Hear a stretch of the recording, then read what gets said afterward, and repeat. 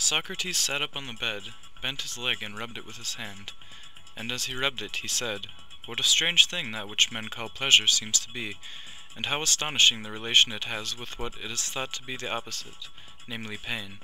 A man cannot have both at the same time, yet if he pursues and catches the one, he is almost always bound to catch the other also, like two creatures with one head.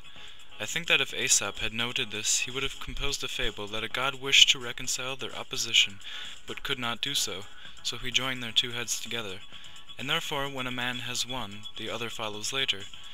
This seems to be happening to me. My bonds caused pain in my leg, and now pleasure seems to be following."